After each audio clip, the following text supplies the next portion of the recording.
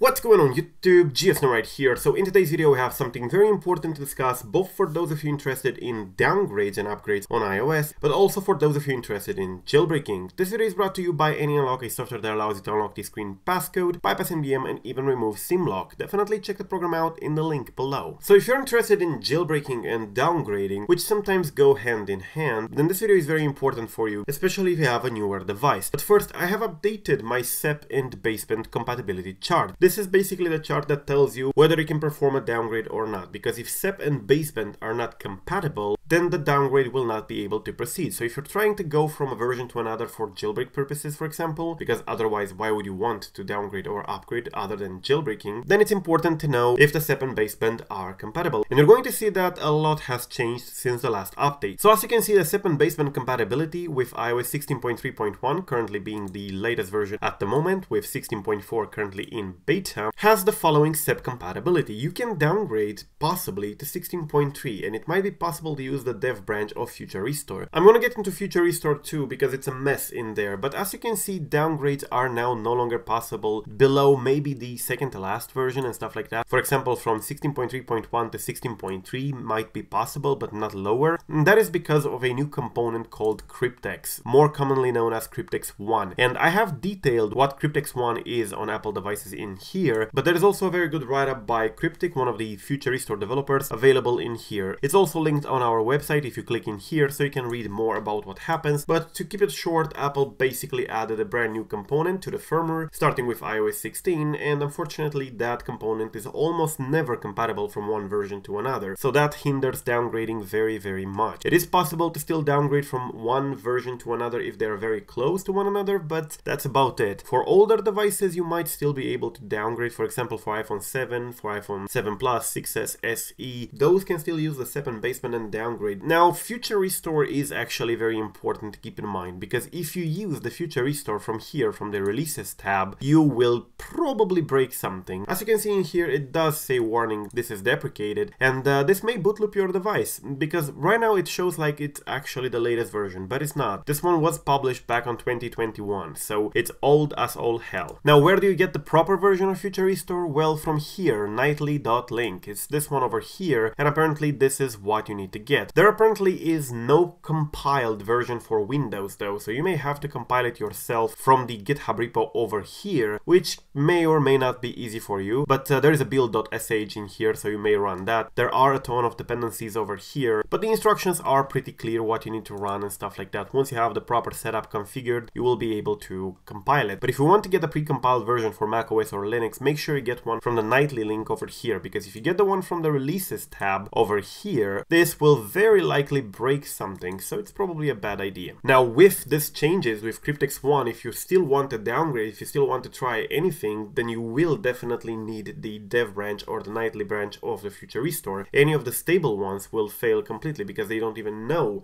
what the new Cryptex component is. Even a non-downgrade, even a proper restore like to a signed version will probably fail with those because they don't know what the Cryptex component is. They don't know how to restore it. So yeah, that's a very important thing to keep in mind. I have updated the SEP and baseband compatibility, but for downgrading and implicitly for jailbreaking on older versions and stuff like that, that's no longer enough. Now, even if SEP and baseband are somehow compatible, the Cryptex component will probably not be compatible, which means we need to figure out a way to basically persist non-seeds across multiple reboots. Otherwise, we will not be able to use this. We will not be able to downgrade anymore, at least on the newer devices. And by newer, I kind of mean basically anything newer than iPhone 7. So that's a lot of devices that cannot downgrade anymore. So if you're trying to downgrade for jailbreak purposes or otherwise, it's not currently possible on the newer devices. Even with a kernel exploit, even with a SEP and baseband that is compatible, Cryptex will still get in the way. And unfortunately, at the moment, that is not fixed. They are definitely looking into it, they are definitely trying to fix it, but at the moment, it's not fixed. So do not try to downgrade because you probably will bootloop your device at the moment. We'll keep you updated. Thank you for watching. I am GeoSnow, and till the next time, peace out.